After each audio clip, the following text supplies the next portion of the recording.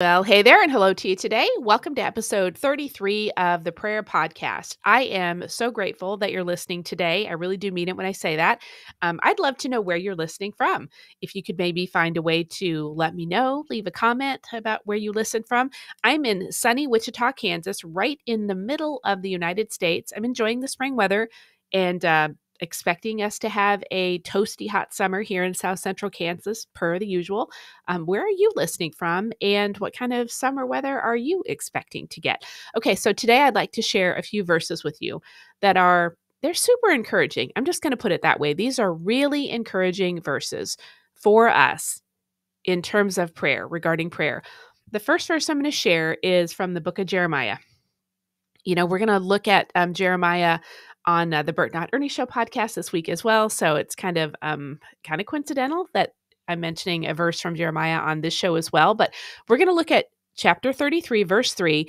It's a somewhat well-known verse, so it might already be familiar to you. It's probably been mentioned in sermons that you've heard. Maybe you've seen it on a social media post. It's definitely been referenced in devotionals that you've read, like daily devotional type things. So it's a very well-known verse. I'm not mentioning it today because it's just super familiar, because of its commonness, if you will, I guess, common to us, well-known. I'm mentioning it because it's so encouraging. Here is what it says. Jeremiah 33, verse 3 in the NLT says this: "Ask me," and that's a capital M, so this is God speaking. "Ask me, and I will tell you remarkable secrets you do not know about things to come." And there's that word will. There's that word will. When God says will in a verse, when he makes a promise using the word will, he really does mean it. He's going to do it. This is an actual verse in the actual Bible, and God is the one speaking in this verse. "Call to me," is what he says. "Ask me." Then he goes on to promise that he will tell you remarkable secrets, things you do not know about things to come. This is profound. We worship the Lord God of heaven's armies. We stand amazed and in complete and utter awe of him. And that is exactly as it should be. We should never cease to be in awe and amazed at God. We're not going to be like, meh, it's exactly what I expected when we meet him in eternity. We are going to be floored. And I mean that literally, like on our faces, floored when we enter the presence of the Lord God Most High, of the God of Abraham, Isaac, and Jacob, the God of Israel, like the one who watches over Israel, does not sleep and does not slumber. That's whose presence we're going to enter into, and we will be floored. So a verse like this one, it can feel like, it can hit you kind of right between the eyes. Like, whoa, how can this be true? I can ask that same God that I'm continually in awe of to tell me secrets about the future, and he says that he'll do it. Yes, this is true. It's true because God says so right here in Jeremiah. So today, right now, my question for you is this: are you willing to be bold and brave enough in your faith to believe that this is true for you? Because it does take some boldness and some braveness. It does take us to be like, that's not, that's bad grammar, Jan. It does take some self-challenging, like an introspective look at our faith, at the amount of our faith, the size of our faith. Like, is it mustard seed size and pure?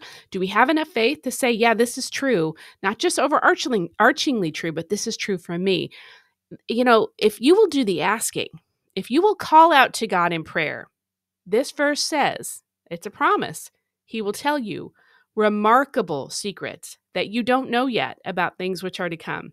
You and I, we don't really know what's coming around the corner. And the fact that God promises to tell us things that are remarkable secrets, think about what this means regarding your relationship with God and how he values that relationship. He wants to be close to you, and he wants to tell you remarkable secrets about what's to come. All you have to do is ask. Get close to him, draw near to him, and do the asking. I think we all have areas in our life where we really do need the Lord's wisdom. I sure do. I want to encourage you today to ask for his wisdom where you need it and pray really boldly. Ask him to tell you secrets about what's coming based on what his word says here in Jeremiah 33. I think that we can trust the God who puts a verse like this in his word puts it there for us to read and for us to believe. We can trust him fully with all the things that we bring to him in prayer. Now, it's easy to pray and not fully trust. I'm not the only one that experiences this. I know it for a fact. When we get super honest, we can admit that this is true. I can pray and still not be fully trusting God with the thing I've just prayed for. It's harder to pray and trust him completely with the things that weigh on us that we're concerned about. We're concerned enough about them to pray about them, and it can be hard to fully trust him with those things. As ridiculous as that sounds, it's so true. Let's pray big today, and let's trust big today, because we are praying to a good God, and we are trusting the one who promises to tell us what we need to know, and even more than that, to tell us remarkable secrets about what is to come. Okay, I'm going to also read from Psalm 86. I'm going to put the entire psalm in the show notes, but I'm just going to read a few verses from this psalm out loud on this episode today. But you can look through the show notes if you'd like and see the whole psalm. Still in the New Living Translation. Psalm 86, verse 1 says this: "Bend down, O Lord, and hear my prayer. Answer me, for I need your help."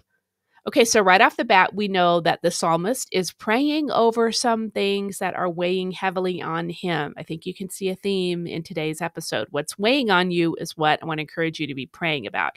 Can you and I go to prayer, go to the Lord in prayer when things in life get heavy? Verse 3 says, "Be merciful to me, O Lord, for I am calling on you constantly." This is something that's weighing on him enough that he's got to keep talking to God about it. Like, this isn't just going away. I'm going to keep calling on you constantly. Verses 6 and 7, "Listen closely to my prayer, O Lord, hear my urgent cry. I will call to you whenever I'm in trouble, and you will answer me." That's beautiful.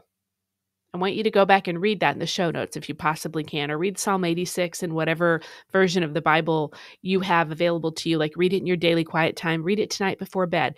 Verse 11, "Teach me your ways, O Lord, that I may live according to your truth. Grant me purity of heart so that I may honor you." And verses 16 through 17a, just the first portion of verse 17. "Look down and have mercy on me. Give your strength to your servant. Save me, the son of your servant. Send me a sign of your favor." As I have been working on this episode, I have been praying this psalm over several people who I know, like in real life, who are facing some really hard things right now. I've also prayed it broadly over anybody and everybody who will listen to this episode whenever they listen to it, now or in the future. You're not alone. You're not forgotten. And the God to whom David was praying when he penned these words, it's the same God that I have been praying to about you. And I have prayed this over you because you're listening. So it's been prayed over you. That God still moves mountains, my friend. He still parts the seas. He still hears and he still answers prayer. And his love for you is absolutely unending. And so, whatever's weighing on you, take it to him in prayer today. Ask him for wisdom for what you need, and ask him to give you what he's promised to give you insights about what's coming, to share with you remarkable secrets as you stick so close to him and trust him completely with the things you bring to him in prayer. As always, you can email me at Jan L, that's like middle initial L, Jan L Burt, BURT at outlook.com with any prayer requests you have. And I commit to praying for every prayer request I receive. Also, I'm going to put a link in the show notes where you can directly just click on it and directly send me your prayer request. And I pray for everyone I get. I say that always because it's always true. I am praying and believing as I pray and seeking the God of the Bible to move on your behalf in whatever you're facing right now. Thank you so much for listening today from wherever you are in the world. I'll see you back here next time. Lord bless. Bye-bye.